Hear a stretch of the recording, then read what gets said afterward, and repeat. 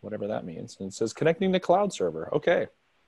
And we are recording to said cloud server. So thank you for hopping by, everybody. We're hoping to try and make this a regular Friday thing.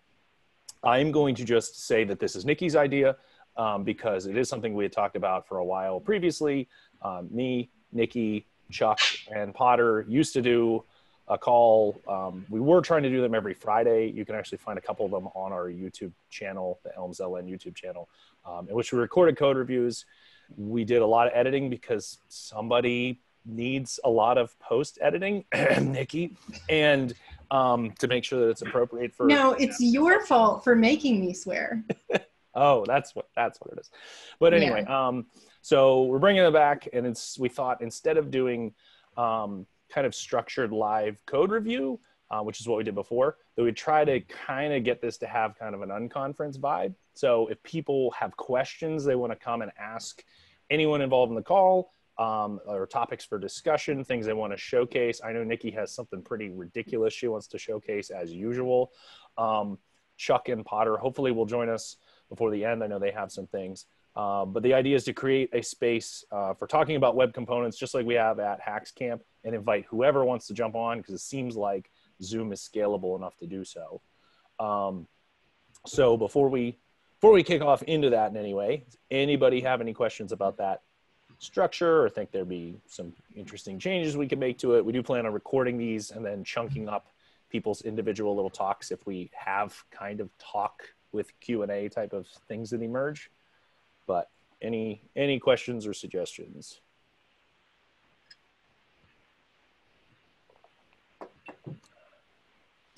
Boom, the board votes unanimously. Okay, so since we're going to attempt to keep an unconference format, if you will, this would be the time that anybody can propose a topic that they would like to share. You don't need to necessarily hop on and like say who you are and whatnot. We could use chat. If you don't feel comfortable, yeah, if you want to use chat or whatever, if you don't want it to go on the official recording, then that's perfectly fine. But so if you don't know me, I'm BTO Pro on all social platforms. I'm Brian Olendike. I work at Penn State. We work a lot on web components driven things with HAX the Web, and I am incredibly blessed to work to the avatar to my right today. I'll point over towards her. So then go ahead, Nikki, say who you are. All right, so I'm Nikki Massaro Kaufman. I also work with Brian at the College of Arts and Architecture. And how long have I been with us? Like 3 years now? Has it been 3 or just 2.5? Like two and a half. Okay, so I've been around 2.5 years. Worked for Penn State before that in the World Campus, and I like to play in the land of front end, and where the interface and accessibility and the content authors all sort of meet. I mean, I guess that's an introduction-ish. Do I have to say nice things about you too? I guess I screwed up. We should say like what it is we want to talk about or what we plan on showing. So yeah, okay. I'll go after you. All right, so stuff that I can show would be, we could talk about the facelift that I'm giving HAX. We could talk about what I'm doing with Simple Fields, which is our major form field overhaul, or we could talk about some of the oldies but goodies like Simple Colors and the tabs, accordions, video player, all of those good things. So I'm kind of open to whatever. All right. So I wanted to talk about if anyone had any ideas for a translation methodology and what our problem is currently with internationalization and translation of components. And looking at a library and maybe see if I can get ideas from anyone. I'll say I'm going to co-opt you on the HAX showcase, Nikki. If you want to focus on the more technical side with the Simple Fields thing, I'll focus on the HAX showcase. What HAX is now, because I bet Colin is the only person on this call that knows what HAX is now. But we had the National Archives did a formalized audit of the interface, which I implemented a whole bunch of, and then Nikki cleaned up as of 2:30 in the morning last night because she's awesome and doesn't sleep. So I'll take all the credit there until the NARA people show up because they might hop on this call too. But Eric, you got anything that you were interested in learning or wanted to talk about or say hi or whatever?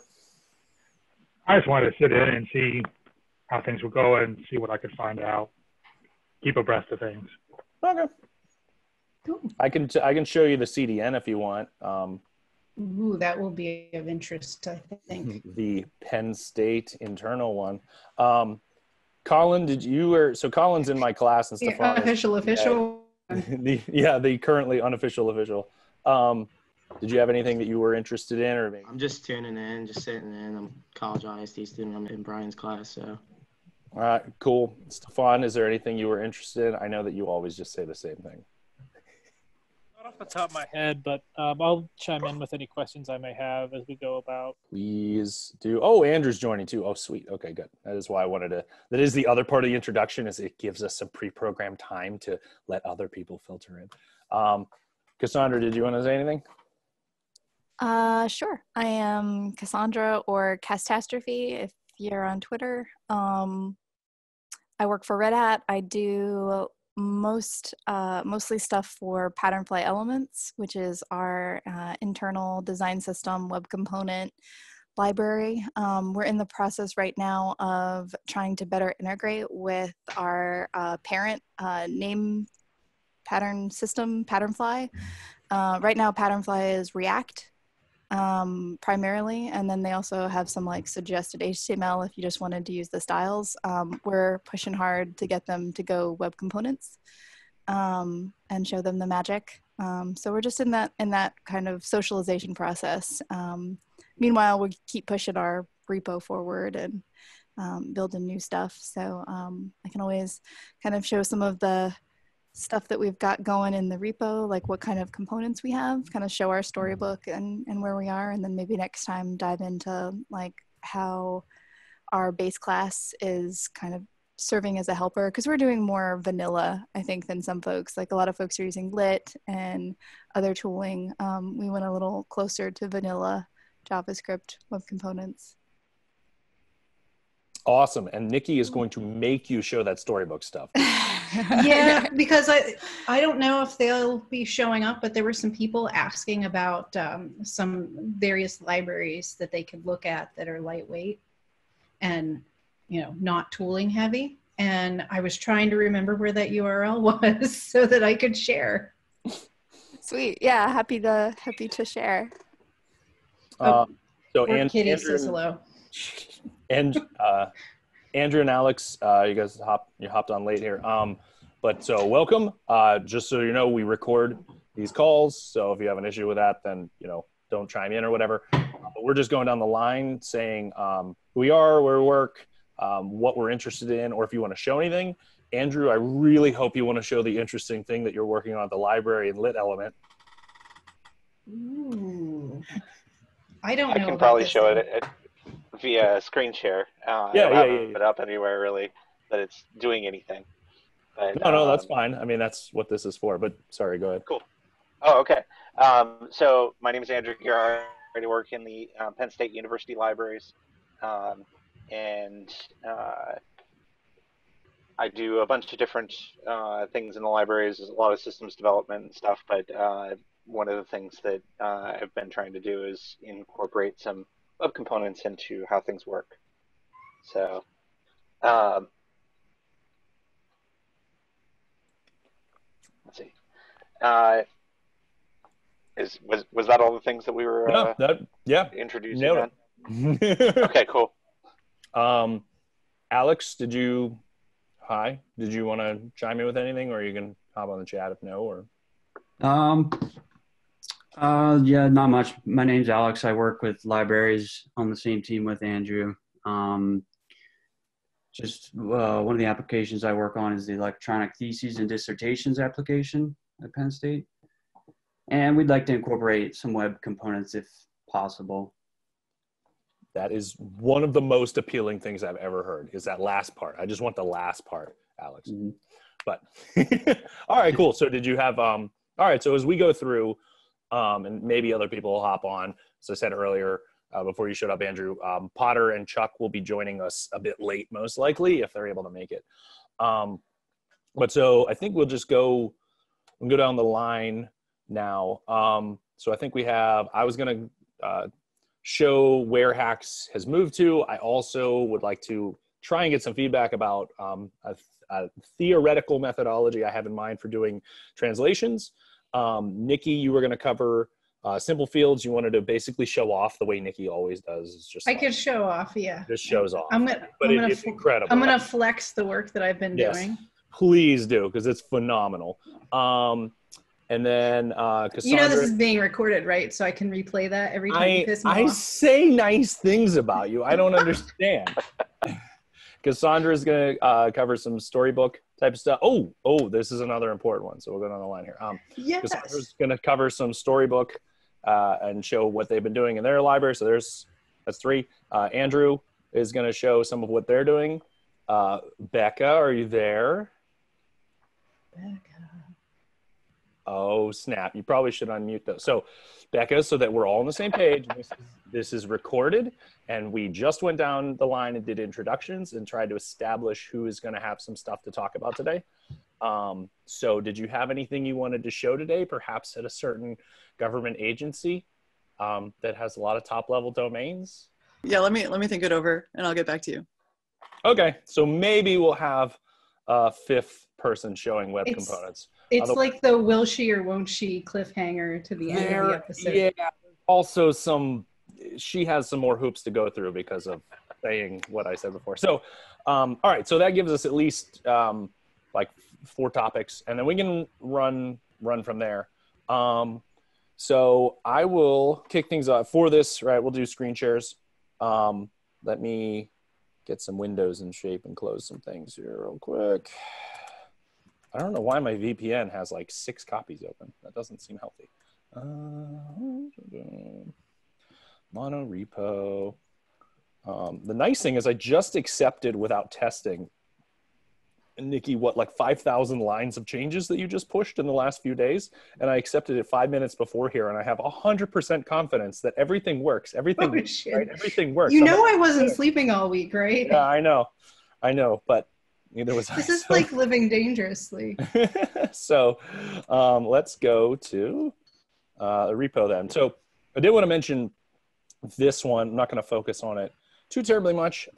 This was a big deal for me, at least in the last few weeks, is I changed the way that we do our build routine. So, and the way that we ship that up. So we still do a build. It's called an unbundled build.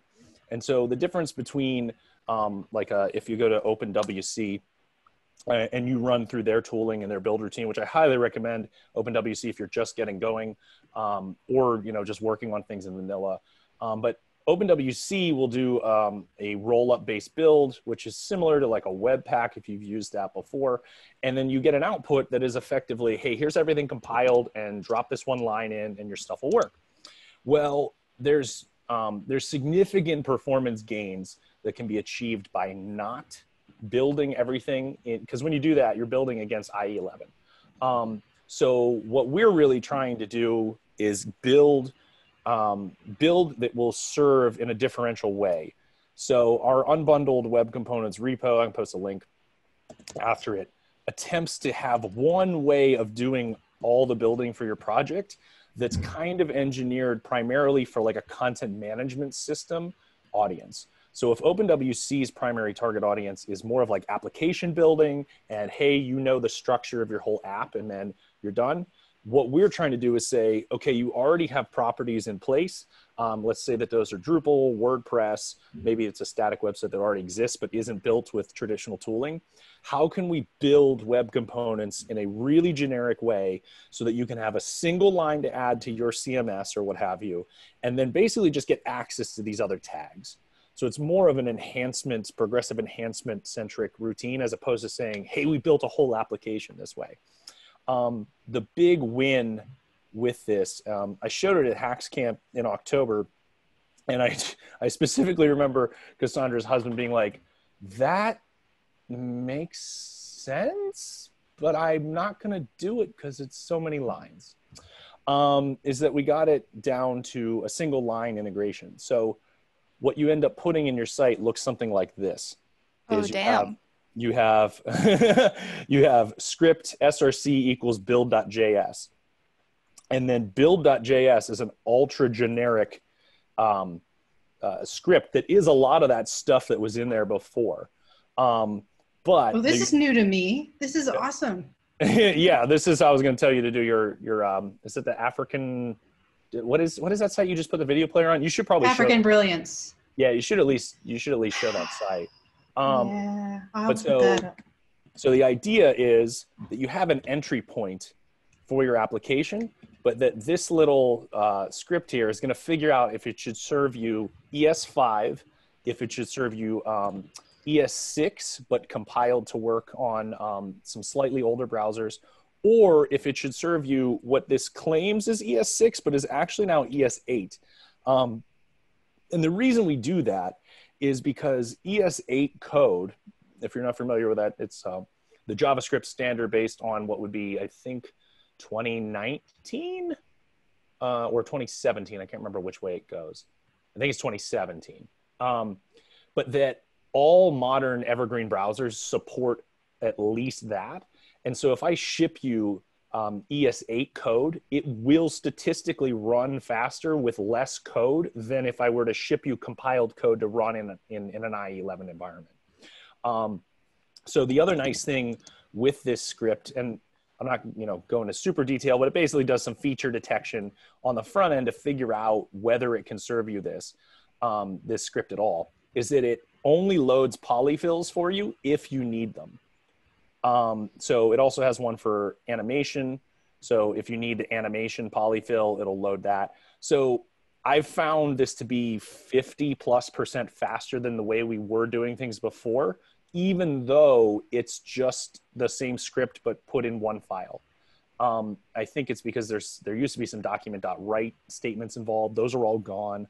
But so we're using this now.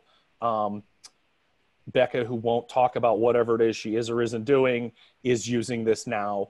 And I used this recently on a non-HAX related project. She'd tell you, but she'd have to kill you.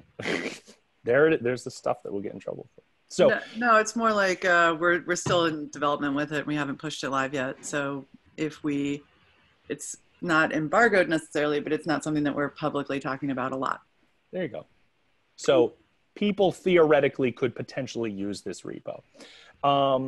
So there's that thing. But I did want to show, if Chuck did, I will leave this other tab for Chuck to go over because it is all him. But we'll see if he's able to make it on by the end. If he's not able to make it on by the end, I'm going to at least show it because it's incredible, the site that he's working on. But so this is, I'm running a build routine, and I do want to actually show what's going on here so you can see how we work locally, because Nikki's permissions are screwed up on her computer and she can't do this, unfortunately. But so the way that we work on HAX CMS and the way that we test HAX and all of our other elements in a quasi application environment is we have a mono repo that's LRN web components.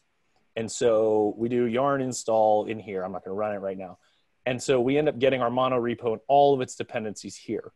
But then when we work on HAX CMS, I symlink over to the node modules directory of that LRN web components mono repo. And this allows us to more efficiently work on all the elements in HAX, but do it in this kind of more production, a full application environment. A lot of times when we talk about our mono repo, we're talking about like, Nikki's going to show simple fields later, and she goes in and works on an individual component or a series of components. This is our way of getting all those individual components into something that actually can stand up and represent a website. So then I go into sites, and one of my sites in HAX CMS, which then has its node modules and distribution directories symlinked downstream. I love symlinks. I don't know why. But so now if I do yarn start from any HAX CMS site, it is going to be able to, and it takes a while to stand up initially because it has to compile some stuff on the fly, but it's going to serve me my site that I normally would get if I had like a container up or I was running on a live web server, except is going to give me it locally, but using those assets that are being built in real time. So this allows me to do local development, but against what looks like a production website. So I'm going to hit refresh. You see it's chugging because the initial like 1 or 2 paints, because of the way that we do the serving these assets under the hood. And I'll actually, there we go. Yeah, see it says generator has de-optimized for styles. So it's going to take a little bit here. There we go. It's going to, yeah, let's say it's going to do it like 2 or 3 times and then it'll be good. Okay. So I always basically spin it up and then keep hitting refresh until it's fast, because that means it has everything cached. So then I'll go to a page and you will see a combination of the NARA user experience audit that we implemented and something that I only got to experience 5 minutes before we started recording, which Nikki has cleaned up a lot of other elements inside of HAX. So I'm going to go to edit a page, and now this is what the authoring experience looks like in HAX. So if you saw HAX even like a month ago, it didn't look anything like this.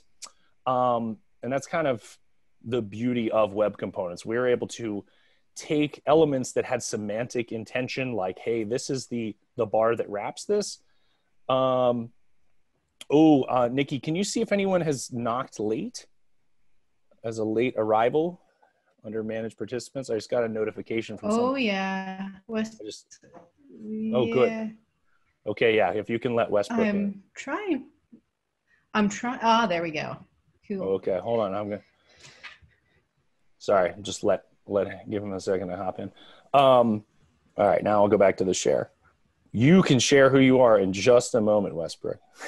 Sorry, didn't see you there. So, so this is the new version of HAX. There's just a bar that can be moved around. Some of the icons that got goofed up in the last day, because as I said, Nikki was really hacking on this a lot yesterday. So like I can hide the menu and then just have this editing and writing experience. I can expand that back out, switch the alignment of this menu. It also, it has some much better mobile support, so it'll like sticky to the interface. It's a little hard to show with the screen streaming though. And then these options over here are variable based on what I'm editing. So if I go to like a list, you see it says that this is a bulleted list now. And then it'll have certain options relative to whatever that is. So if I wanted to say search NASA, we can still do stuff like that in context, but it's a lot easier to use than it was previously. So if I want to search for photos of the moon, I can now take that and drag and drop it out onto the UI, and it'll show me zones where I'm going to place that. So I can drop that moon there.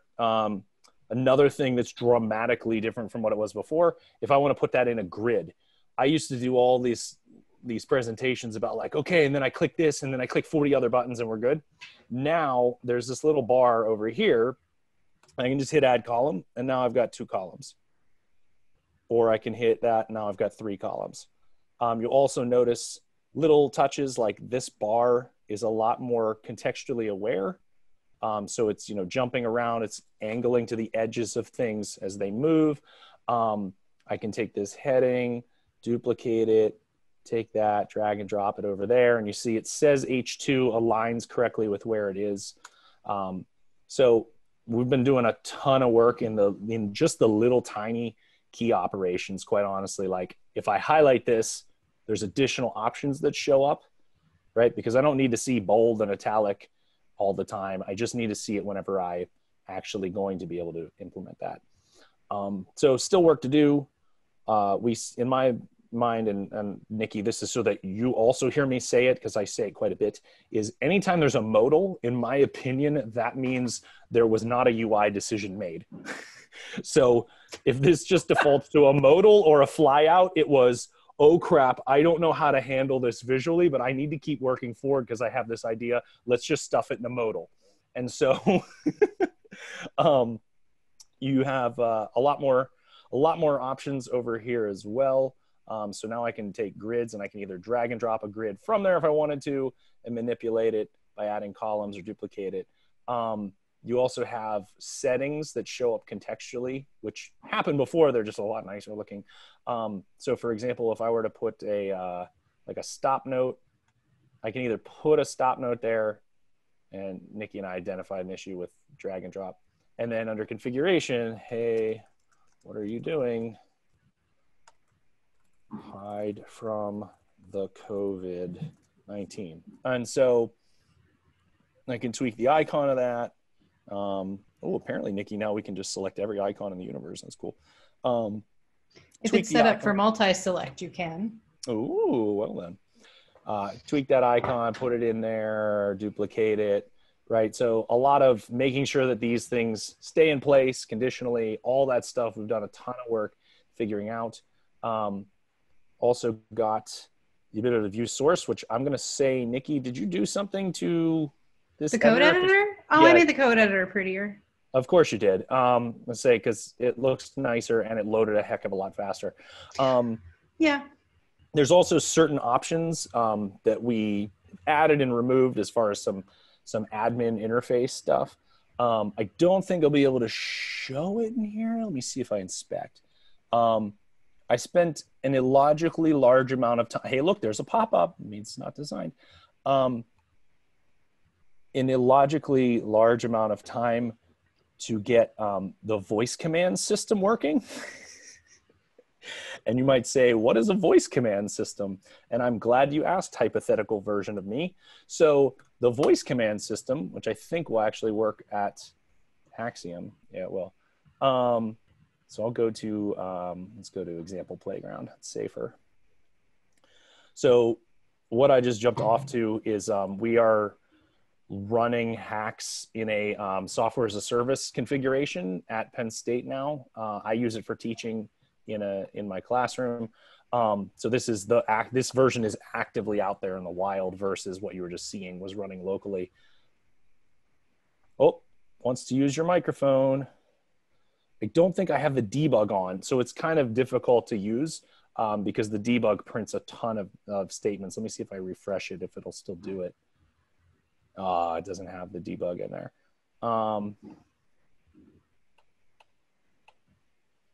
Hey, HAX. Oh, that's not its name. Hey, worker. Yeah, what do you want? Insert content. Oh, that's not what it's called. It's insert image. Hey, there we go. So you have to actually see the commands. It's still working on it, obviously. But it also does some lightweight voice to text stuff. Hey, worker, type, this is what I've always wanted to do, is just talk and have someone else transcribe it for me. Oh, it failed. Oh, well. So anyway, that's an experiment. There's an element for that because there always is, since we're coming from Drupal land where people always said there's a module for that. So the element is called HAL-9000. It wraps the Anyang library, which is something that works in anything. And the last thing that I wanted to talk about in any way, or maybe hopefully more so generate discussion off of, is we don't have any good solution currently for internationalization. And it's not just because of complete oversight. It's mostly because I haven't liked any of the solutions I've seen thus far. And it's because of this problem. So when I see people integrate translations and internationalization, they're usually doing it from like hey, I have a whole application, cool, now let's translate the whole application into fill in the blank. And the work that our team is doing is a lot more of, if we produce hundreds of reusable bricks that work in any context, then we can assemble applications out of them. And so I'm trying to look for a way that like Nikki's video player, she has some lightweight stuff in this, and I wouldn't mind seeing the way that she's done that, even though I know we have other stuff that she wants to cover. But finding a pattern, and this one might do it with this lit translate thing, that we could actually ship our elements with support for translation and kind of allow people to pick their translation methodology, but us stick to, some type of standard. So there's a nice little demo off of here, and it's shown in a GIF here, that you switch the language and it basically runs through the array and reapplies everything. So what you end up having is like an English.json, and then, you know, a es.json, any other language you're going to support .json. But I'm not sure that's going to work for what our use case is. So I want, you know, the video player to surface, I don't know if that's a hook or an event that it's listening for, and basically surface, hey, here's my translations. And then every other element in the DOM, as it's setting up, be able to surface that, hey, here are my translations, so that that en.json or, you know, or Spanish version .json is going to be generated on the fly based on what's there out at real time. I don't know how viable that actually is. The paradigm I'm thinking to go off of, that I'd love some pushback on, or like, hey, have you considered, is the way that our elements integrate with HAX. So HAX is not aware of the video player. The video player informs HAX it exists, and it does that through a static get HAX properties. And so our elements have this standard schema definition, and then the HAX editor, basically as it's loading, reads through your elements and goes, hey, do you implement this callback? If you do, then I know we can have a conversation. So I was thinking that I might go about trying to do translations that way, that the elements themselves would be able to surface a standard, and then something else would be the thing that actually came in and said like, oh, hey, you know, now we're going to switch the language over to X. Anybody think that's a good idea? Have other ideas? I have literally, you know of other libraries for doing this. I really have no experience in doing internationalization outside of Drupal, which attempts to do some of this modularity of translation files. Yeah, there's a lot of, sorry, go ahead. Go ahead. No, go ahead.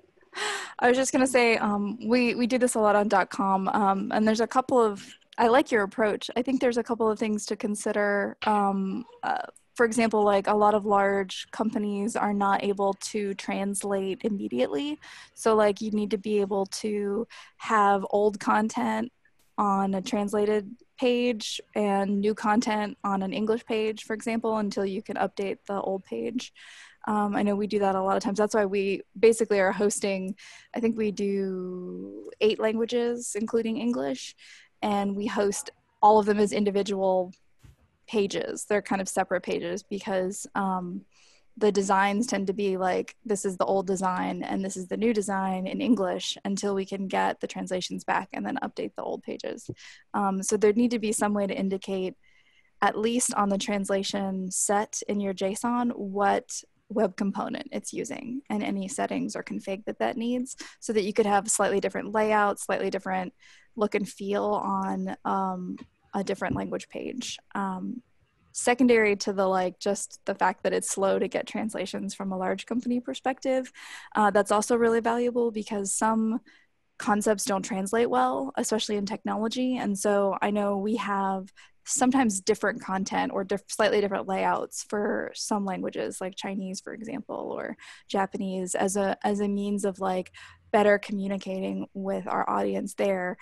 For example, like a Japanese audience is much more receptive to animations and graphics and things like that than a more serious English audience might be. And so we keep things like that in mind. And so sometimes the designs are intentionally different. And so you need to be able to connect the pages, but also have slightly different designs if you need to. Oh, that's awesome. Yeah, I hadn't considered the even left to right versus right to left languages. That would have a dramatic implication for that. My immediate target was okay, if we have a self check that gets thrown into HAX, if we can translate the HAX interface's UI elements into your native language so that even the tooltips and things are more logical, that'd be cool. But then if you dump in a self check and it's written in English, it's still written in English. Woohoo! So trying to solve that immediately, but yeah, that makes a lot of sense. Andrew, were you going to say something? I was just going to say that I think that the core being that I think that you'll need like a translate module that is handling translation. And like you were talking about, and I could be completely wrong as far as the way that you were talking about is informing. So if the translate module exists, then it's able to pass the information back through for the different components. I don't think that it's a good idea to have translation built into each one of the individual components. You know what I mean?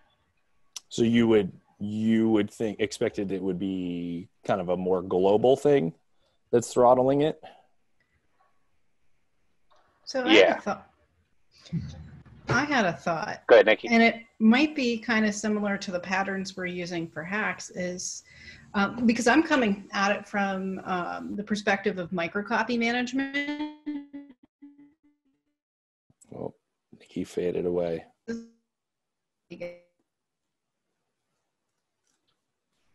Nikki, you might want to turn off your video. Altoona is destroying your connectivity again. Okay, streaming. Can you hear me now? Yeah. Can you hear me? Okay. Yep. Yeah, so I am interested in the microcopy side of things and managing that and keeping it consistent throughout our user experience. And I'm wondering if we couldn't use a HAX type pattern where the elements themselves could broadcast what their microcopy is. And then somehow then you could create some kind of a module that would take all of that and gather it up so that it can be translated somewhere centrally. And by module, we're talking, so Andrew, in front end land, I would probably call a module like a singleton or like an element that basically is sitting there in the DOM and State it's in manager. charge of, yeah, like a state manager specific for language. Is that what we're talking about, Nikki? Yeah, like a language. And I had played around with the idea a while back at because I was looking at like glossary terms and stuff, but I really was looking at how you could do microcopy and contextual help and auto documentation if you had just some kind of manager that kept track of what your components have in them and what the text is that they say, if that makes sense. Yeah, I think that's going to be, this is going to be something that we'll have to, I mean, I know we're going to have to come up with a solution for, but I might have to actually work with you directly, Nikki, and get your ideas on this. Yeah. Honestly, it kind of reminds me of the T function within Drupal. Yeah, and that's that. So that, let me post it in the chat, that lit element thing, or lit translate rather. If I can find the link, what the heck? That is effectively the way that the integration ends up working in lit translate, it appears, is that you implement it in context, basically with like a T, or use get is what they have as its equivalent. And then you can kind of pass your variables into the thing in question, and it'll skim through that object and be like, oh, you mean to have here like function name dot cat dot first name or whatever. And then if cat's name gets translated into a different language, then you're going to get that translation served. So, all right. Well, I'll keep slowly working my way through that, unfortunately. Hey, Westbrook, did you want to say hi, or are you just kind of camping out on the? I can say hi. Hi, I'm Westbrook. I can. So we did, since you hopped on late, so we did, to kick off, we did who are you, where you work, and like if you wanted to bring a topic or something you were interested in kind of batting around. We're just kind of going down the line. So you'll be slotted at the end, but, if you want to say hi. Hi. I'm Westbrook Johnson, and I work with the team at Adobe, as well as I work pretty closely with the Open Web Components team, bringing both a really cool, at least I think, library of web components based off of Adobe's Spectrum design system to the world, as well as using those to build a application that I'm as yet unallowed to discuss too deeply. We once we get there a little bit later in the year, I'd love to share beta links with everyone and get your opinions, because I think that a lot of what we're doing plays really well with the sorts of tools that are shipping. Not that they're closely related, but that they're, I think, help each other in some ways. I can either talk today at some point or not. I like getting a chance to see what's going on first before I get too deep. But one thing that I've been working on recently that I'd love to stumble through, because it feels like stumbling through with people is easier than stumbling through alone, is trying to hook up our TypeScript powered document site with Rollup and 11t to supercharge some of its downloads. And not sure how fully useful that is for other people just yet, but I think in the future, once I stumble over a bunch of the cracks, maybe some other people might be able to benefit from what's going on there. Yeah, I am super interested in that. From the I have paid attention tangentially to 11D. Is that how you pronounce it? I don't know. I think it's like a magic word for 111. I'm like a fan of our J.R. Tolkien. Oh, I see. All right, yeah. So we got Nikki's up next, because I'm done with my side of things, and Cassandra's got topic, Andrew, and then you're welcome to go after Andrew. So Nikki, you think you got stable enough internet? You can do a screen share? Yeah, I did curse at my family. Good. Yeah, I was hoping. The muting and all of that. So Tom can thank me that he doesn't have to edit any of that out. And let me share my screen. All right. Can we see it? Yep. Okay. There was a silence. I don't like awkward silences. I'm awkward enough without awkward silences. So I do was the paper input stuff, because it's the old polymer stuff and we wanted to move ahead. And as I was working on some form related pieces, I thought, well, I mean, I might as well just go ahead and replace that. I was replacing that, and I don't have it up. The eco JSON schema form, which generates forms on the fly from JSON, and it was using a lot of the paper components. And I'm like, if I'm gonna translate that, I might as well update everything. So the paper stuff had some really neat little animations on the inputs. There were character counters and character limits with character counters. Some stuff with placeholders and labeling, and some auto validation, and some icons that you can put as prefixes and whatnot. There were a ton of just different input types.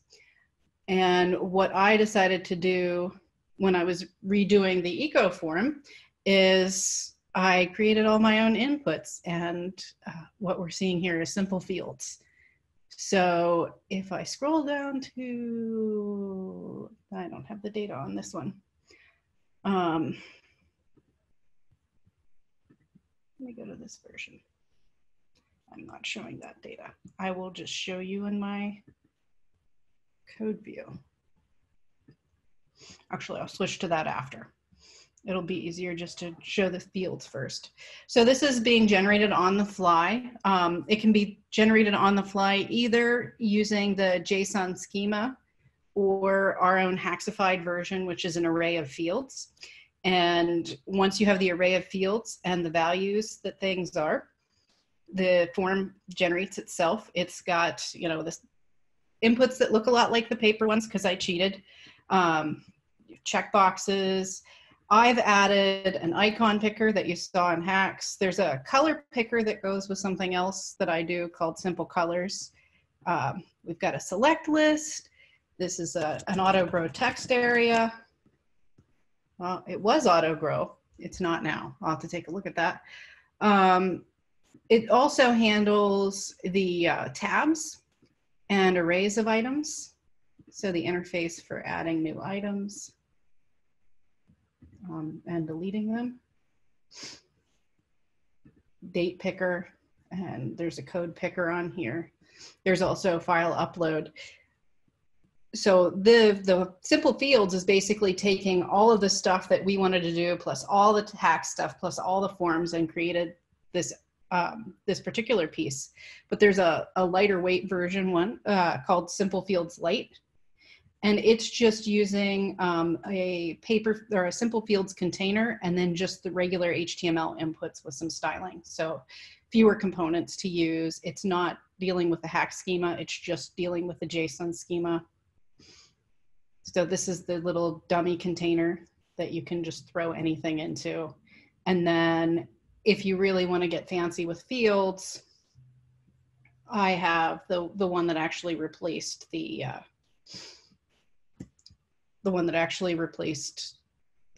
paper inputs. We now have multi-select, and there got the validation working too, because I didn't know Oh that. yeah, I did. Nice. It will validate according to patterns. If it's multiple that's allowed, it will check your minimum and maximum and give a customized message. It will actually check if something's required as well. And then it's got the character counter, but it also has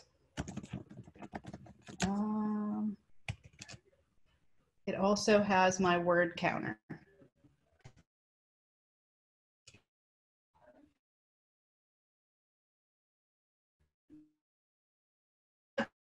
If we move over to, so one of the things that this does is it also has these tabs. I don't know if I have a demo on here. It's basically reusing one of my tab components. And one of the things I love about web components is being able to extend an existing component, so I never have to do the same work twice. So it's using my alley tabs and applying it in that tab layout here. And it's also using these, some of the behaviors of the alley collapse.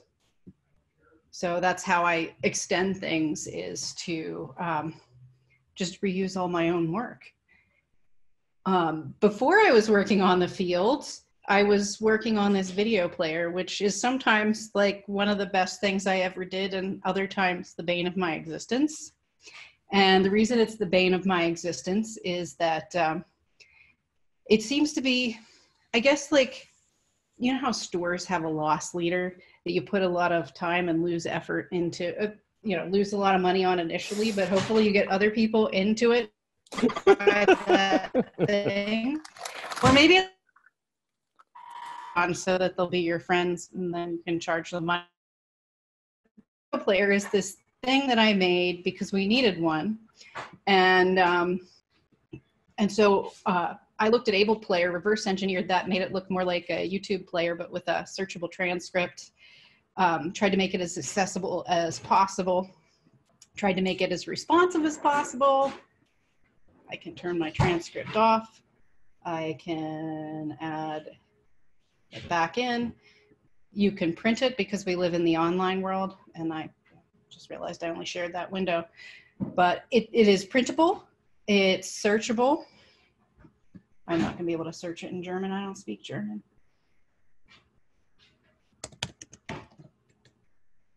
So it is searchable. And then one of the things we learned is that when we had it tested with a blind user, they wanted to know if we could download the transcript. So the transcript's downloadable. And this is actually responsive. It does audio. It embeds YouTube. So one of the things that my lost leader or free drugs or whatever you want to call it, we don't have to edit that out, is that it does YouTube. And we realized that there is a timing problem in the older version of it now that everybody's hitting YouTube in quarantine. So a lot of what I've been doing is sort of putting out fires to make sure that the video player in this version can deal with timing issues with YouTube stuff coming in. And then another part of my time was because we made this player and somebody in my office said, hey, you know that video player you made, will it work in other content management systems? And I got the chance to say, well, that's the beauty of web components, is they'll work in anything. And then I found out anything meant not like a WordPress or a Drupal, but Omeka S, which I had never worked with before. And so part of my time was spent learning Omeka S to get the video player into their site. So I spent some time, you know, trying to learn Omeka, which is very similar to Drupal, except for with lots and lots fewer documentation pieces. So I was playing template archaeologist. But you'll notice that this player can be branded into different colors. And if I go back to my video player, you'll see that there are all these different themes that you can apply to it. And I wanted to make sure that basically I wanted to save Brian from Brian, and honestly save me from having to do the extra effort of it as well, which means I usually put in a ton of effort to save myself a little effort later. So I don't know how smart that was, but the idea was I wanted to figure out which colors work in which accessible combinations. And so another piece that I had been doing was I had created this whole library of colors based on the materialized colors, but in a way that I knew that if I switched accent color, that the things would be relatively similar in contrast levels. This isn't where it's eventually going to end up. I'd like to be able to do something that does the calculations instead of me manually finding all of these colors.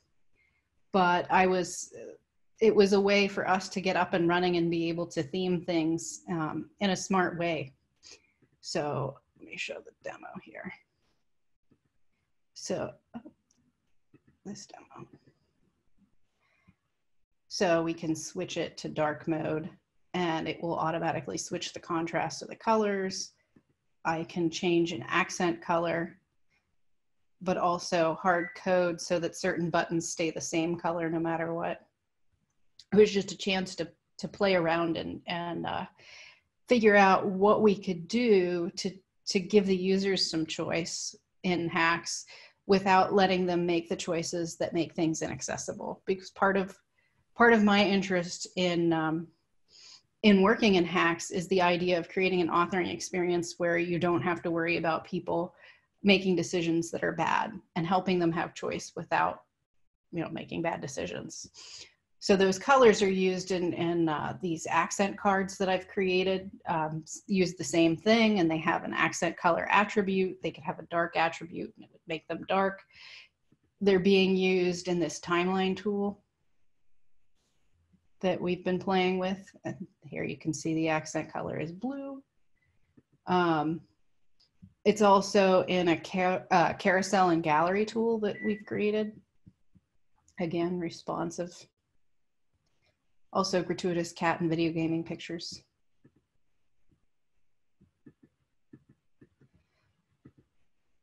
And then the thing that I ultimately want to work on, but I had to get the fields working, was I wanted to get to the part where I could make an interface for people to edit tables, because nobody does a good job of making a good user interface for people to edit tables without having to know about accessibility. So I had created this particular piece as a table editor that looks a little more like a spreadsheet with the insertable columns, but it also allows them to add some of the things that they'd like to add. You know, we want them to be able to have headers and footers, so I actually have buttons to help them see what we mean about which things get headers and footers. There, we can have a footer. I wanted to make sure there was a spot for a caption so that they didn't do the cheesy thing where they merge cells like they do typically in CK and TinyMCE. You know, maybe adjust whether or not they have lines showing up, alternating row colors. That color's kind of light, so it might be hard to see on my screen. The height of the different rows. And then you can see there's this tiny little double line here. That's the ability to turn responsiveness on or off.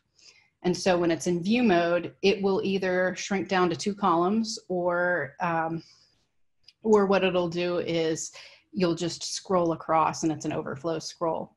There's also the ability to add these little sortable column headers, and that's just a visual to give them the idea that these will be sortable later. And the ability to add optional toggleable filters for their table. The idea being that, you know, you could create something that gives people a lot of options without letting them screw it up. So that's all of the stuff I've been doing. Nikki, can you go back to the video player? I can. So you didn't even hit on this piece, but after HAX, linking? no, the progressive enhancement. Oh. The fact that you now can insert in there, and you don't have to have JavaScript necessarily running in order for this to still give you the old crappy video player. So I've started doing that with some other elements as well. There's some definitions in HAX schema now, Nikki, that might be of interest to you. Nice. That when it goes to save, it will inject a comparable version that is that is light DOM, non-JavaScript fallback type of a thing.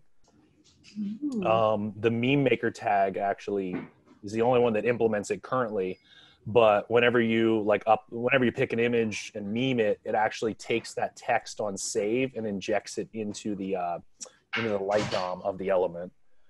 Sweet. Yeah, I've been trying to go back and make sure these things are as progressive as we can possibly make them. The other cool thing about the video player that I didn't bring up is that we were talking about singletons and state management. Ali Media Player uses that heavily.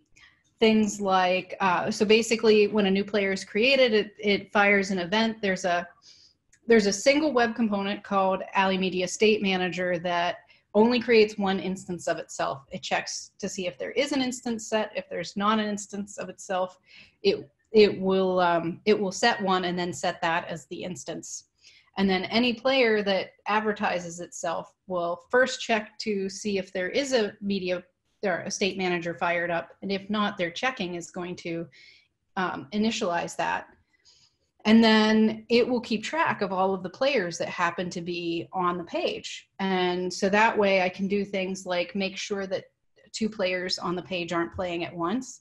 It will, when a new one plays, turn all the others off.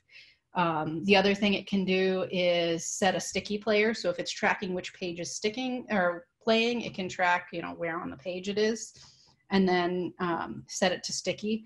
I do have an option in there to turn it off because I've been discovering that people don't understand what it means to be a sticky player. And they're like, oh, this is broken. There's a player in the corner of my screen. But yeah, this is a good example of what we're doing with state management. And then, and like I said, the field is a good example of what we do by extending classes, which are some of my favorite things about web components that keep me from having to do repeat work. Instead, I'll just set up vast libraries of colors and things that maybe I wouldn't have done if I had to keep repeating myself. That's what I have been working on. So much awesome. As always. All right, Cassandra, you're up next, unless anyone has any specific questions for Nikki from her. All right, let's see. Share my screen. To record, yes. Apparently I have to grant permissions for recording. Hold on, let me do that. That's interesting. I would not be able to record the contents of my screen until I quit the app. Cool. So talk amongst yourselves. I'll be right back. Oh, okay, good. Cassandra's back. All right. Hello. Do you have permission to use your machine now? I think so, yeah. This clearly shows I don't use Zoom very often. We're a Blue Jeans company and a Google, weirdly a Google company, like open source. Okay. Optimize, can share computer sound. Okay. Can you see my screen? Yep. Sweet. I can make it bigger too because I have a ginormous screen. So sometimes on screen share it looks really tiny. So just let me know if you need me to bump up anything. Will do. Cool. Okay, so this is our hub page, Patternfly Elements. Kind of started out so we have two different major websites at Red Hat. One is our marketing website where we talk about who is Red Hat, what do we sell, what do we do, et cetera, et cetera. The other, and that's redhat.com. The other is our customer portal. And the customer portal is kind of the one-stop shop for existing customers to go to find documentation, get help opening support cases, et cetera. And so the customer portal team, names that some folks might be familiar with, Kyle Buchanan and my husband, Michael Clayton, started playing with web components. And they're like, web components, this is pretty cool. It's a new technology. Let's, see if we can get some of this on the site. Originally called Relements, but our flagship product is often like labeled in the community as Rel. And they didn't want the overlap because this is a different technology. So we renamed it Patternfly Elements. So that's kind of the history of the project, how we got started. A lot of us kind of saw what they were working on and we're like, oh, this is cool. Let's create a collaborative. And so multiple groups now at Red Hat internally who work on different websites have come together and are now contributing to this project. So it's definitely the epitome of what Red Hat represents, which is collaboration and teamwork and, kind of throwing ideas back and forth. What do you think about this? No, what about this? Yes, what about this? So we end up with a better project and a better product as a result. So anyways, Patternfly, this is the kind of landing page for us where it just has all of our documentation. But GitHub is where all the cool stuff is happening for us coders. So this is our GitHub under the Patternfly project. This is the parent project, Patternfly. And then this is us, Patternfly Elements. And you can see we've got 17 pull requests and 156 issues. We're hoping to trim some of those issues down. But we've got a lot of stuff going on right now. And a couple of big things we're playing with, design tokens, for example. I've been kind of toying with what would our system look like if we converted to using design tokens. And then we have the preview site, which is Storybook, which is that same first page here, Patternfly Elements, and then just /demo. And you can kind of see what we have. Right now we have about a handful of components. A lot of things that you would need to build a marketing site, for example, like an accordion. We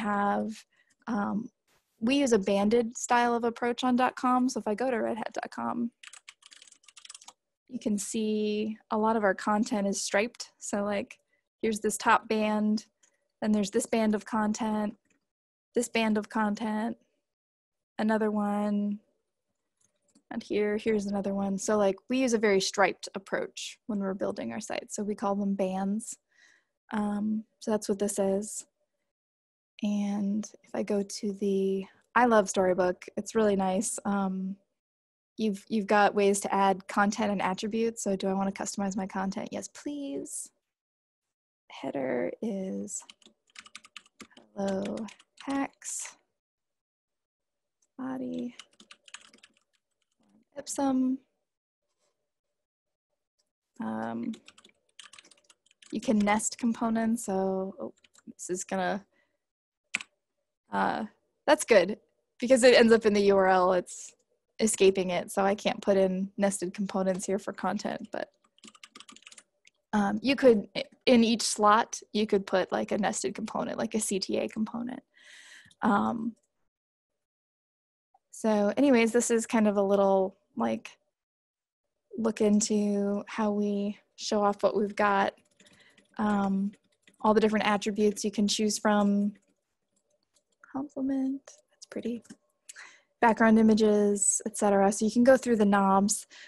For components that have custom events that fire, so we use custom events as a way for our analytics especially, but also apps or other JavaScript could hook into them.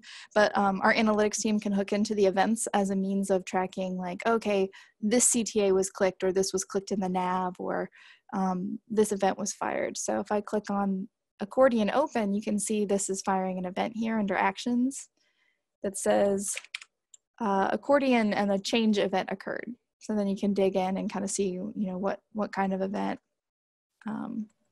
what did it output, that kind of thing. So our analytics can hook into that, and they can say like, oh, this element fired a change event. So a user clicked on the accordion to open and engage with that content. So that content is performing well. And so we can kind of figure out if that's what we want to keep on our site, or if we want to move it maybe down lower or something like that. Is that something that's baked into your base class, or like how do you make the decision that these elements are going to have this tracking thing?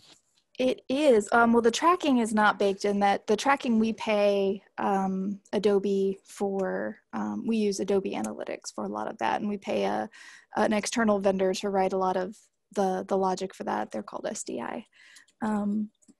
But we create hooks that they can optionally connect to, and it just makes their life a lot easier. Because what we found was actually, and this probably happens to a lot of folks, our analytics were tracking cited users only, right? They're only tracking click events. It's like, okay, that's great, but what if I tab to it and I hit enter?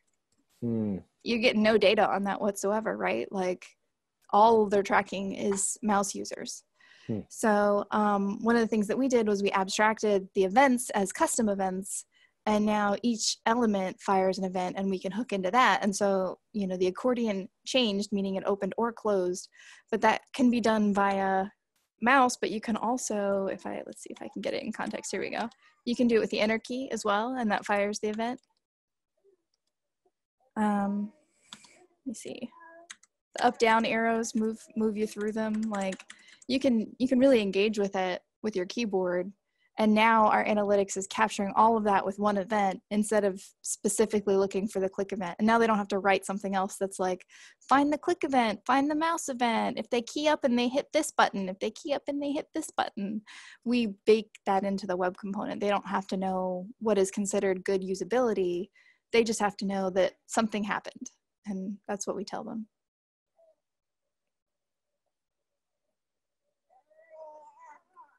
This one's really cool. My husband made this, but I also really like it. This is icon. So a lot of us, when we're using icons on the site, we either copy and paste an SVG, or we point to an SVG file, or we upload a bunch of sprites, or we upload everything we could possibly need on a page under the sun. When you're building a design system, like you don't know what your user is going to need when they're building, but you might have, 200, 300 icons to choose from.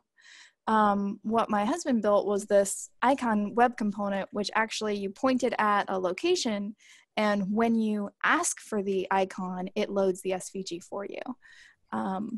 So pretty cool, very efficient.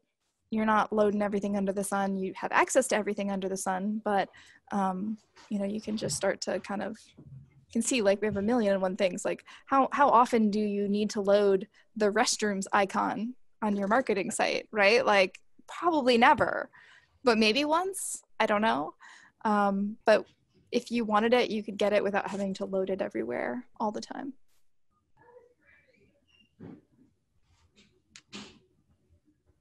That's cool. This one's fun. This is a component that Kyle wrote that converts Markdown into HTML for you.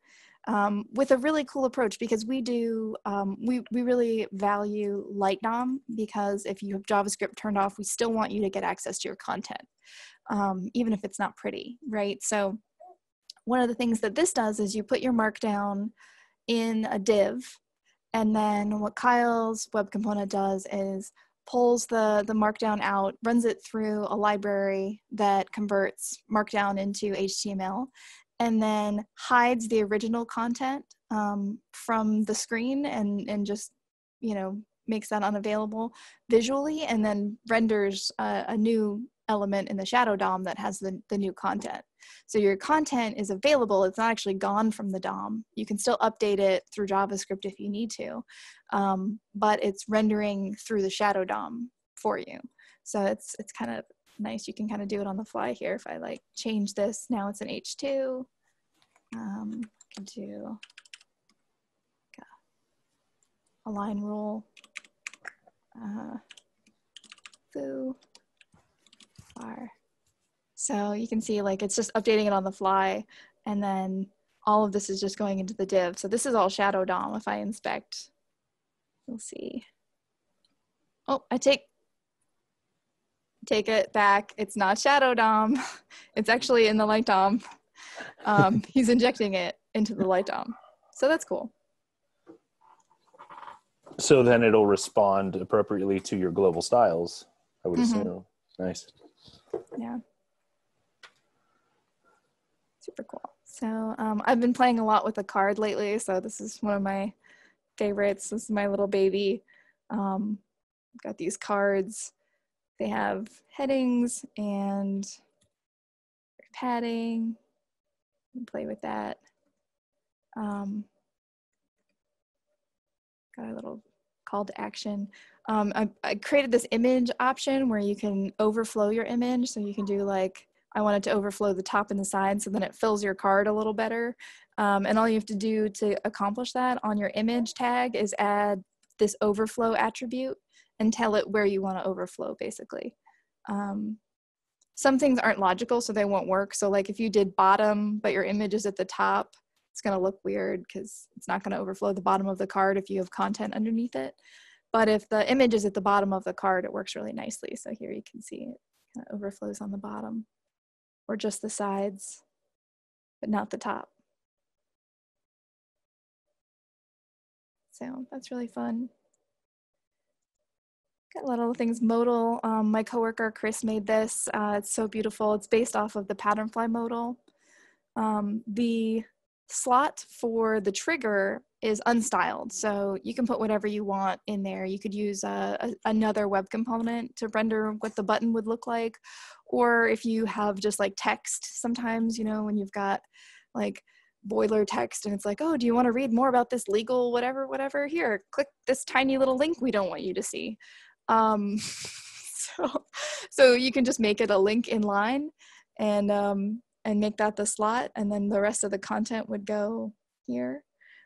You can also trigger it separately, so you could have the modal somewhere else in your DOM, and then your trigger, you would just need to connect them with JavaScript, but you could connect an external trigger really easily to the web component, which is kind of nice.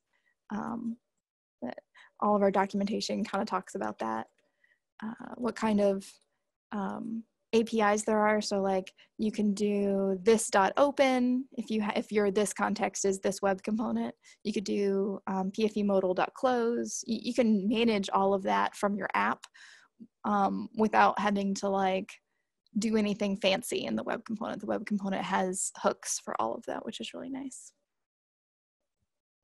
So yeah, those are what we have so far.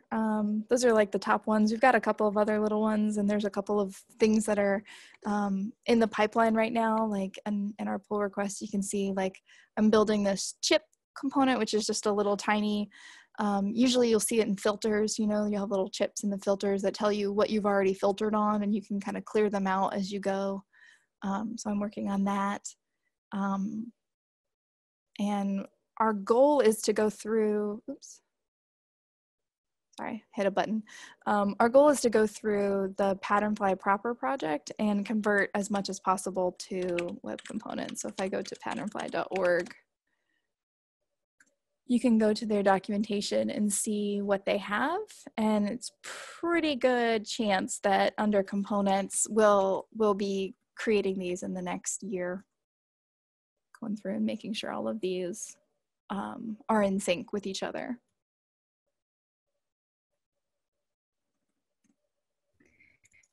So will the React components still exist, or are they going to just be containers for these web components? I have no control over that project whatsoever. If it was my world, everything would be web components. I'm the web components girl, but I'm not on that team. So Gotcha. We're open sourcing it and collaborating and working together. But Cool. but yeah, I'm not necessarily part of the decision making over there. So I don't know what's going to happen with the React. We'll probably keep going, I would guess, because quite a few of our applications use React to build their UI. React works well. Like, you can use these web components inside React, which is nice, and then you don't have to write any custom JavaScript, which is also nice. Mm-hmm. Very cool. Yeah, Nikki, we should look at the way they did that modal. Well, yeah, the storybook part for sure, but yeah, the modal, the markdown, all of that. Chris did a good job with that. I need to sleep even less than I'm already sleeping, and need multiple versions of me so that I can take all these ideas and do stuff with them. Oh, you'll love this, Nikki. So from an accessibility standpoint, right? So when you open the modal, obviously your focus state goes to the modal. Mm-hmm. But then you can tab inside the modal, right? So I'm like, oh, here's the CTA. Here we go. Here's my CTA. And then you're like, well, that's the only link that's in here. What next? So if I hit tab again, now you're at the close icon. Nice. And then if you're done, you're like, well, I don't want to exit yet. What was in this modal again? Oh, back to the modal context and back down to the CTA. So it kind of loops you around in the modal until you're ready to exit. Nice.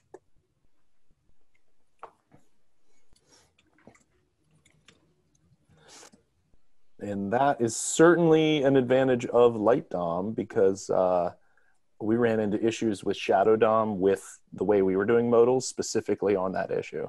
Yeah. So I had an element that, so we do have, Nikki made a modal, and it works at least in a slightly similar way as far as she has a, what's it called, Nikki? It's called like simple modal template or something? Yeah. Anything simple means it was a lot of work for me to make it simple for somebody else. The somebody else is always me too. That's why I really like them. But I'm a mom. I like to put up like training wheels and bumpers and baby gates. Brian needs baby gates. I need a lot of gates. But what I found was, so when we were working with a group that I was helping them, and they won't say who they are. So then you'll know who they are. But the modal would pop up, and then I had an element in there, and I was like, oh, well, this will make it easier. We'll do all the work in that element, and it'll be style scope because of Shadow. This is sweet. But that element, because all of the links were in Shadow DOM, when it popped up in the modal, it wouldn't actually find any of the links to let you tab through.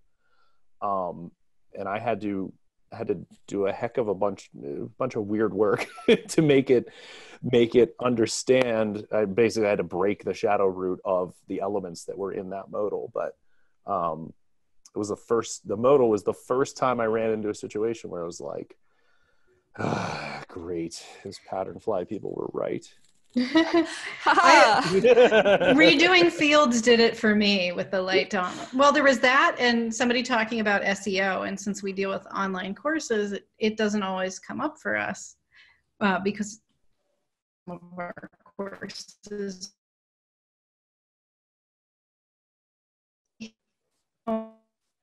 Nikki's falling off the face. Brian's kind of like, oh no, you have to be able to hear me. I have a story. But yeah, the kids book Give a Moose a Muffin, where you give one thing and then somebody wants something else. Well, Brian made me put those tabs into Eco and the accordions and all of that.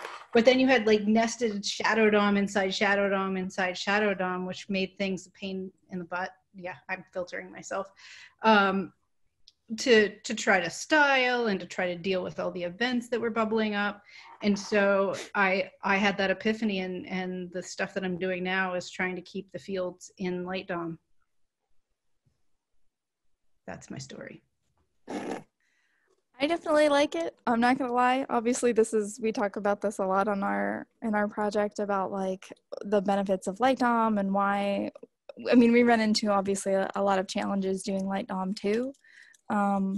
But I think it's worth it in the long run, and it does make some interactions a lot easier, and it makes some things a lot harder. So, I mean, I think it's 50-50, and it really comes down to your project and whether or not the content, well, whether or not you have you're likely to have JavaScript users, or if your app is even useful without JavaScript. Like some of our apps, it doesn't make any sense because you can't query the database or do anything like that without, you know, having your JavaScript turned on the way that they're written.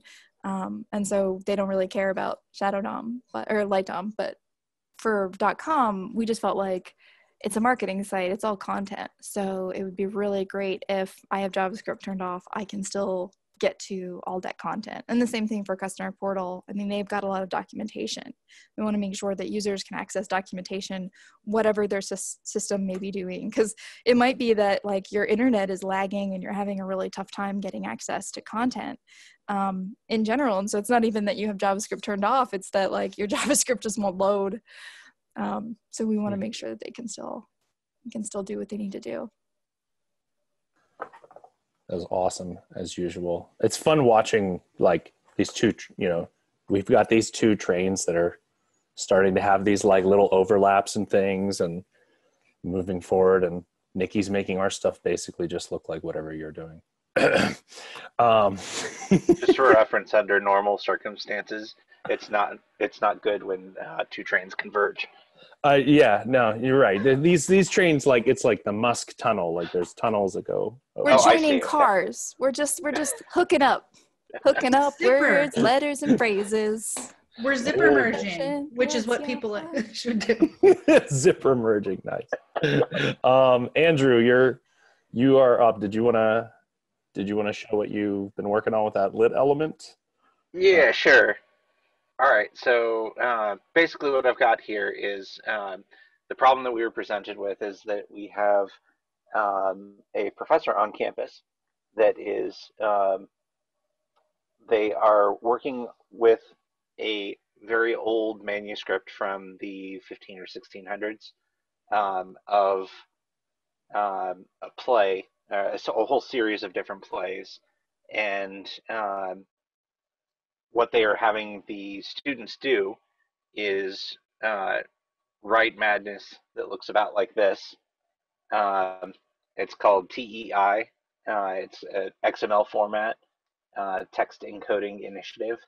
And it's basically a set of tags that allows them to go through and identify different interesting elements about a whole bunch of text.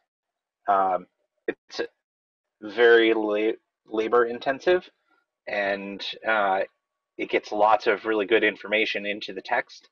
And it's a cornerstone of the digital humanities and information, the entire group of study. So they produce this, which is really not very much fun to look at. And they said, hey, there's sort of way that we could make it so that people could view this on the web. And we said, oh, well, we can probably figure that out. So there's this project out there. It's actually at Duke called Citation, and it is a JavaScript framework essentially to be able to go through and pull a TEI encoded text document into a web page. And that was well and good, but we wanted to be able to do a little bit more with that. It's limited in terms of you could only have one on the page, and it doesn't easily integrate with other things. So that led me to make TEI render, which basically is a web component, a very beginning web component. You can see the very late version number there of 0.0.1.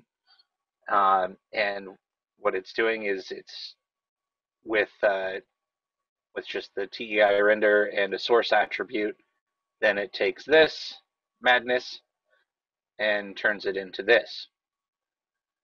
So like I said, it's very early version, but it gets the basic styling in there.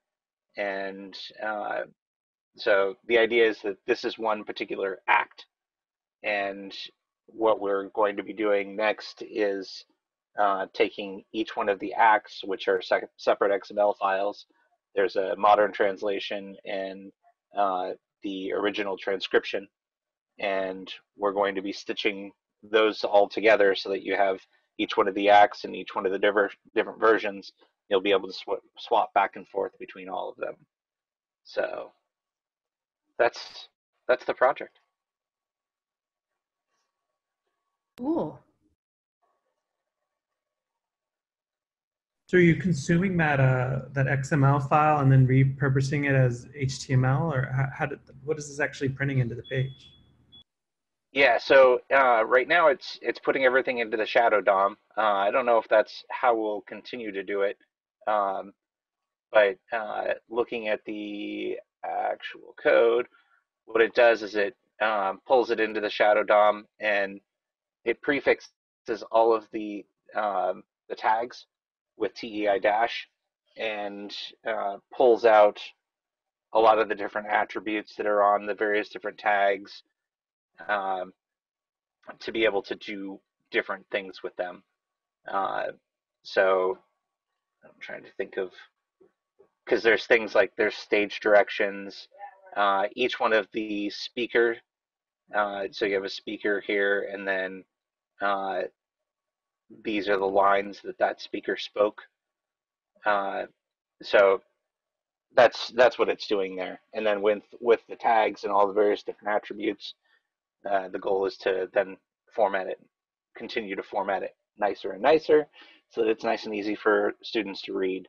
Some of the different features that we're intending to put onto it are things like we want to have through-line numbering and the ability to target particular lines, which I know doesn't seem like a particularly cumbersome task, but that means that every one of the lines in each one of these acts has to be numbered, and I'm hoping to be able to do that automatically so that it's something that they don't have to code into the XML. So, does that answer your question?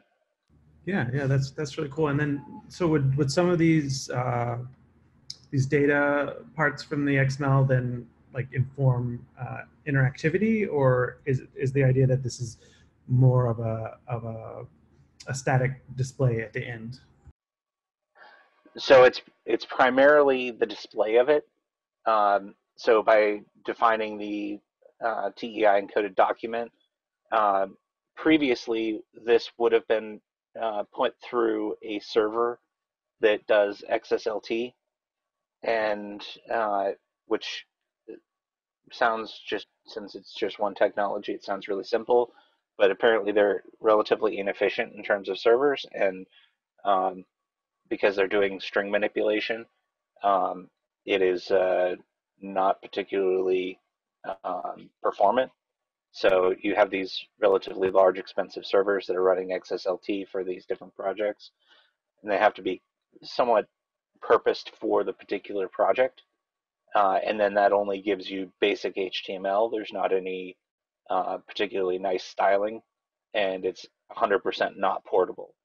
So those are some of the goals that we're hoping to achieve with this, is that if we can get this translation from XML to HTML and styled and structured, then people would be able to take this with them. We could move it around wherever we needed to, so that it makes sure that it stands the test of time. Nice. So as far as interactivity, some of the things that we really want the ability to do, of course, the importance being able to browse the play itself and read the play. This is being used in classrooms in both sides. Right now they're using books, but because this is all open material and it's being encoded by an undergraduate in a graduate class, then they're going to be using the material that's produced to actually teach these plays in other classes. So it's classes feeding classes, which is, I think, really cool. In terms of interactivity, one of the things that I've been looking at is the idea of being able to search within it, which is just kind of a quick thing that I've been looking at. But two different ones that I've been looking at are Elastic Lunar and Flex Search. as two possible options. But that's if we don't go the route of hooking it into some sort of complicated server technology like Solar or Elasticsearch. Because what does can you pull up Elastic Lunar again? I've never heard of that one. Is Yeah. that coming from a dynamic backend? I mean, now we have a little lightweight lunar search element that's in HAX CMS. So that's what happens when you click the little magnifying glass in any of our sites. Okay. So is that what this is, or is this like lunar but served from a backend? I'm pretty sure. I mean, I was just looking at it this afternoon, so I'm pretty sure it's actually just local. I mean, Oh it's yeah, just JavaScript. okay, yeah. It's reading. Oh. Huh. Oh, that's cool. Yeah, maybe I would switch to that. We had well, actually, I shouldn't say we had a student. Colin did a video as part of class, like doing kind of a review of HAX, and pointed out some inconsistencies with the way that the Lunar.js based search is working.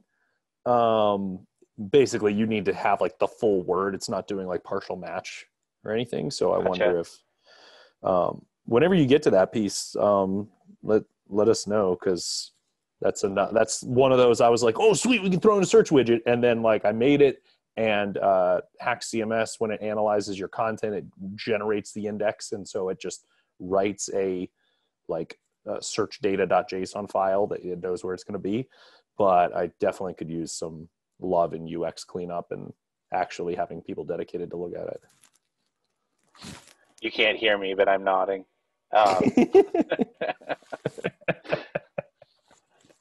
So yeah, it's along those lines. You know, quite honestly, my next thing is now that I've gotten TEI render itself kind of together. Now my next thing is to get it into some sort of a, you know, similar to the way that HAX has, you know, the pages down the left, and you click through the different pages. That's kind of what I'm looking to do next, is to get into that kind of construct. Which one of the challenges with that is with the particular XML, I haven't figured out how I'm going to build that navigation yet. So you're just going to use our elements and we're going to talk. Yeah, that's probably exactly what I'm going to throw it in the chat. Have you ever been to our JSON outline schema stuff before or looked at it? I don't think I have. So we made a, you know, it's not a standard if no one else adopts it, but Potter and I worked through more or less a standard expression of hierarchical content, but yet sending it to you flat. And that is effectively what powers HAX CMS's site outline loading. So then we have a ton of different elements that basically can take JSON outline schema and present it. So if you could get your XML converted into JSON outline schema, for example, that left-hand menu you refer to that's in HAX, it would just render that way. And you wouldn't even need HAX CMS necessarily. If you could have your element surface JSON outline schema, you could bind that data into Potter. What's the name of that menu? Is it like map menu or something? He joined the call. So. Hey everybody. Sorry, I was Potter. out getting emergency supplies. Toilet paper. Sustain life for me and my family. What was the question? I forget. I got lost in my horrible joke. What is that side menu element that we have? Oh, right. Map menu. Okay. Yeah. Which certainly needs some refactoring at some point, but all right, cool. The other thing, Andrew, if you could pull up one of your elements there that you had, the shadow DOM inspector or whatever. I was thinking, even though you don't, that one, thank you. So you don't, right now, I see you're just like prefixing all of those, right? So you got the TEIL element and stuff. You could, if you knew, like those are a series of tags, right? Yeah. So, I mean, L and there's, I and all that. yeah. So you could almost, you could have the TEI element actually dynamically generate a whole ton of lightweight definitions of those so that they could each be their own component. I'm not suggesting you have to do that, but just thinking aloud, like you could then use those either from a styling perspective or from a functional perspective. Like if you wanted all of the things that would be the equivalent of a heading in whatever the, like speaker, right? If there's a different speaker each time, you could maybe have, okay, well, speaker is actually an element that I'm going to include as part of this, and speakers are clickable, they're styled a certain way, you know, you can relate data from elsewhere. So Yeah, because one of the things I'm going to have as a thing that is necessary, so you have this TEI speaker, and inside of that there's this span.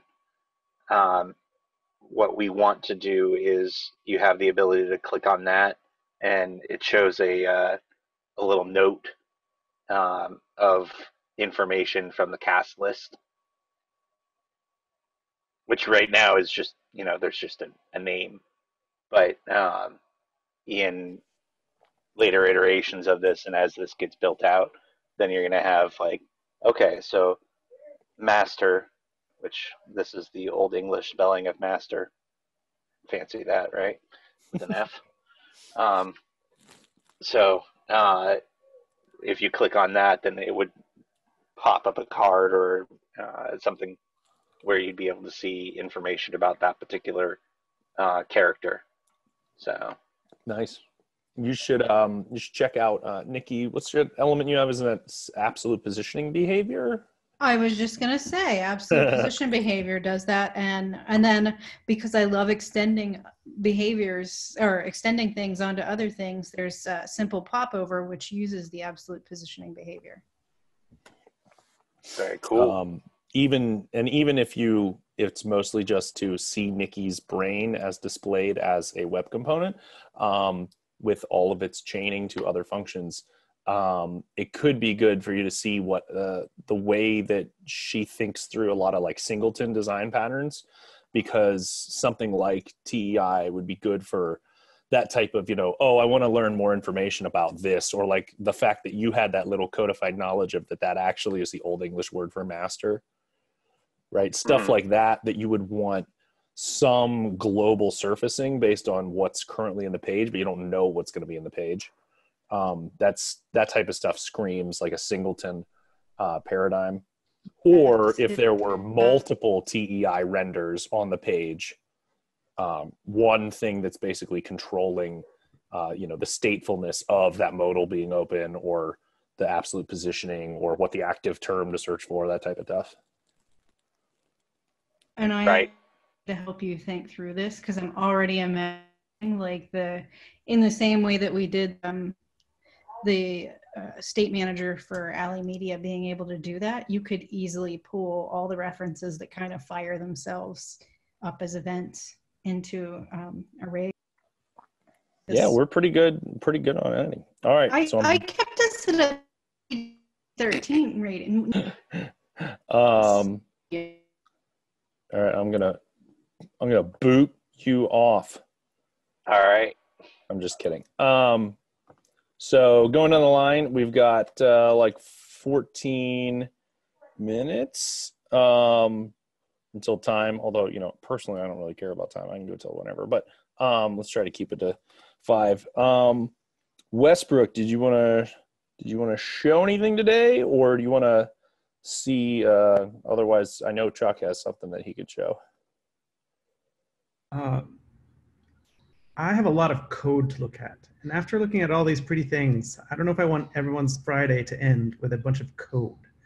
So maybe I'll polish it up a little bit better, and we'll talk about it next week. And if Track's got something, that'd be great. Okay, that works because Chuck's thing is gorgeous. So, Chuck, are you actually there listening? I'm always listening. All right, I want you to show the good people that have spent their Friday afternoon with us and didn't panic run out to a store in the middle of the call. Your theme, your HAX CMS theme. He's making fun of me too because I did the same thing. Hey, I'm only making fun of you because my wife is out doing it right now. No. So, do you want to show it, Chuck? Yeah. Let's go with this one. Because I Did noticed I miss something? it Should was we have working. been panic running out? We'll talk after. Okay. So, can everybody see my screen? Yep. All right. So, what do you want to know? Like, you want me to give you a tour? Yeah, I guess. I mean, I don't think anyone knows that we have our own content management system that we're working on, that you actually can be as flexible as you are with it. So, okay. So yeah, we are working with our own content management system called HAX CMS. I've been using it to recreate our department website. This is our long-standing current site, and we're looking forward to launching this one now. This is the new one I've been working on, but this is made of a series of web components. And basically, that's how the HAX CMS started, right? So we started building these libraries of components. You need a card, you need a widget, a banner, whatever. And before you know it, you have a whole collection of these things, and you're like, wow, I could make a whole website out of it. So that's what I did. So just quick looking around. I don't have the latest copy of HAX. I still need to pull and do some merge conflict resolution with Mike at some point, but it looked like it was up on the server. Yes, but I have a whole bunch of changes that okay. All right, never put in there. But anyway, this is my local copy. So, but this is what I've been working on recently is our resource pages, right? So with the university going into lockdown, we've had a lot of information to give out to some people. Here's that map menu that we were talking about a little earlier in the sidebar, Andrew. But yeah, we just flip through some of our pages that we got going on. But these are all like web components. And let me show you the code here since we can talk about code, right? You're allowed to talk about code. Westbrook just didn't want to end on a sad note. Okay, so this is like my site JSON file. Andrew, this is kind of what Brian was talking about. If you could get all your data to look like this, and then you can kind of pump it into let's see here, a template, right? So a good one. Let's do resources. That's what we're working on. So come to our resources page here. And all these pages underneath of resources have the same template, the sidebar with the content area and a page banner. And that looks like this in the actual template. So, right, so I have this HAX theme resources template. And it's got a bunch of CSS in it, and it's got, you know, the HTML that makes up the structure of the page. You can see this page banner here. And this page banner is actually calling in stuff from site JSON. So it grabs the active item, which is made possible by the HAX theme store. You get the active item, and then you can actually cycle through your JSON data like that and dynamically import, in this case, an image, which is located. Oh, let me get back here. Oh, wrong one again. We go to site JSON, and we come down to, let's just look at, let's go to the bottom here. So video conferencing, right? So you can see I'm pumping in an image and it's alt text by the active ID and then metadata fields and image and just stepping through that. And if I come down to our online conferencing thing, you can see the image here. And then if I inspect, so you can see the page banner. I need to update some text, the alt text there.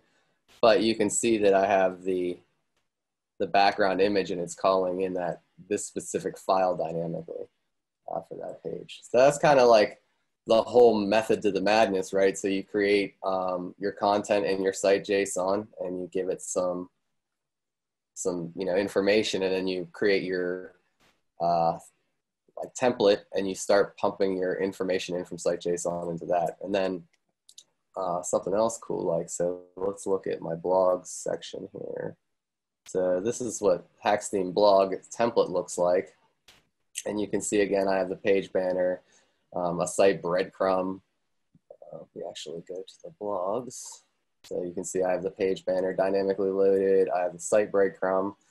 And then I have like the information. But the nice thing is when you create these templates, you can also tie them to static pages. So like the content in here, well, if it was working.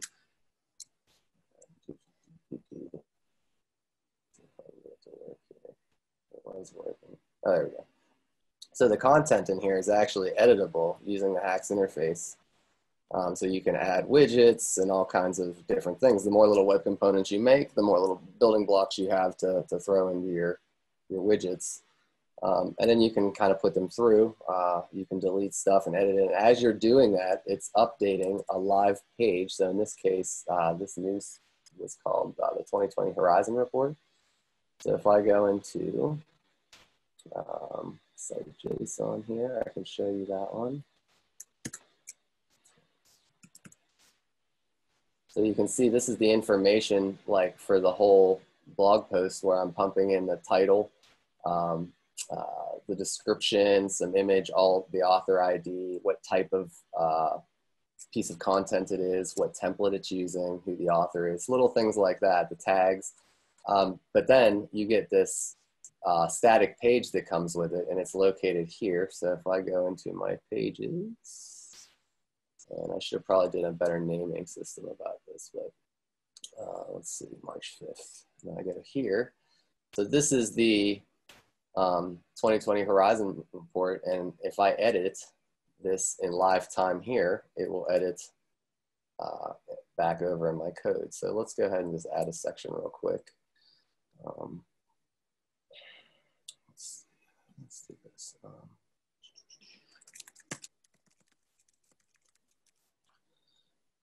Save. So now you can see it's updated in live time. Now if I can come back over here, you can see it's updated in my code as well. So that's kind of what we've been working with lately. You know, I can show you around some other things. There's a series, like I said, a series of components here. These are all promo tiles. They're actually clickable. We just hid them for now because we need to fill out some more content for the landing pages that they click to. This whole course display area is a web component. So I can quickly go through and select my courses as opposed to going, you know, scrolling indefinitely. We made a cool search for, it's a dynamic search for the dashboards, right? So we got all these websites that we're generating now using this HAX CMS, and we have this dashboard now that Mike's been working on to host all these, you know, host the websites. And it looks kind of similar, right? It looks like our homepage basically, and it's got these tiles and it's got all our courses on it. But at the top, there's this search that you can search, and like if I were to start typing Astro, it would dynamically filter out all of these to just be the Astro ones. So I'm going to add that to this as well. Can you go to one of your like either listings or your blog posts and show one of the query tags? Oh yeah. Okay, so let's see. Sorry, what were you going to say, Potter?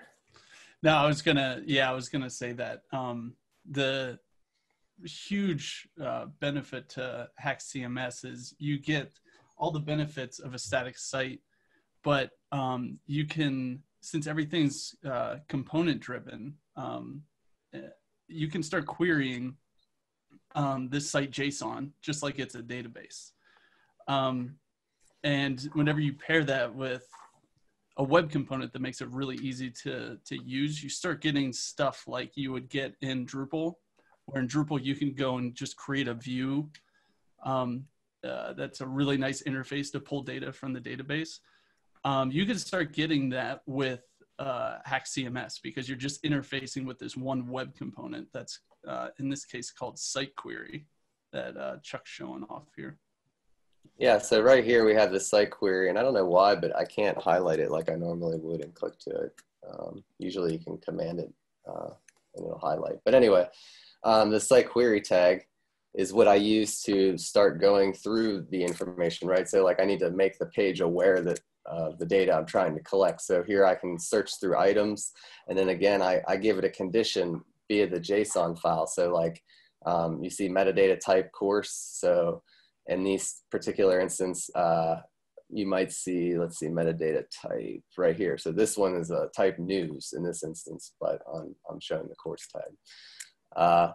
So you can see I filtered out courses. So this is my courses page. This is the template for that whole page that I'm using. So I filtered out by type course, and then now the page is aware of like, all right, I need to know about all the course JSON information, in which case I can start putting it in. Like here I just made a web component that's a course card. It has an image, an icon, a number, a name, some basic stuff. And then I just feed that information in from the JSON file, because now it's aware of it because of the site query tag. And this DOM repeat, it just puts it through every card dynamically. So that's kind of what Brian was saying about the site query. Yeah, or the blog post ones that, don't you have ones that like filter, or it says like related courses, or, like news archive? Yeah. So like, well, courses would be a good one because it's related. So like if you go to Astro, you'll get all the related other Astro courses, and let's see, how do I have that one done? Courses. Here, it's in my HAX theme course. So right, the course itself is its own template with a banner and a bunch of content. There's a spot here where like this icon is dynamic. It can be either a image, an icon, or a video. But if we come down to the site recent content, right? So this is the related courses. So I'm using this recent content block that calls a site query tag, and that allows me to go in and add some additional, I don't even know what you call it. Criteria, yeah. So I can start, getting through the specific things that I want. So in this instance, we are site querying an active item. And then if you come down here, you can see like active item, you can see it stepping through this function, stepping through the metadata JSON, similar to how we would do it up here with the metadata fields with description. You can see it cycling through there, and then we return the actual subject for the active item. So if it's Astro, you're going to get Astro courses. If it's Chem, you'll get Chem courses. And it's limited to 5 because I didn't want to have the whole thing blown up. And to point out that, the store, the central store in HAX CMS, we went with MobX. And one project that people on this call might know about is a little project called Lit MobX. And if you pair the HAX CMS store with Lit MobX, it becomes a pretty darn nice developer experience, because you could have your queries, your site query tags, but then you can just import the entire store, run it through something like Lit MobX, which allows you to just take the store and start referencing it in your render function without having. So if you see in the constructor here, if we wanted to get direct access to store.router manifest, we have to use MobX to set up a listener to listen for changes on the store. There's a really nice project called Lit MobX that does all that behind the scenes and allows you to use that directly in your render function, which really improves developer experience. Yeah, have you used that at all yet in your HAX CMS custom theme? I know you've used it in some side stuff. Just in the side stuff. Okay. Yeah, we should really look at switching over to that, just because I agree. Even looking through my own themes that I've made for core or your custom one, I'm like, ugh, I keep writing these stupid auto loader things over and over again. Yeah, they look much prettier. In all my demos, I've been using it because it just makes the demos look really good. That's the only reason. Yeah. All right, so we're at 5 o'clock. Thank you all for hanging around through here. I think we're gonna try to get the whole recording posted, and then also chunk it up into well, more or less. Nikki had a block, I had a block, Cassandra had a block, Andrew had a block, and Chuck has this block here. We're gonna try and do these every week. If you have topics that you'd like to come with in the future, feel free to. If there's something that you've been having issues with that you would like to see someone do a talk on, the whole point of these calls is, in my opinion, to just give us all community during all this insanity, and have a nice way to end the week, on a high note. And we get to zipper merge our work. Potter and Chuck, you missed all the work that Nikki did that just got merged in. So all of her work is now merged into our mono repo. I highly recommend pulling it. Those were all the hours I did not sleep.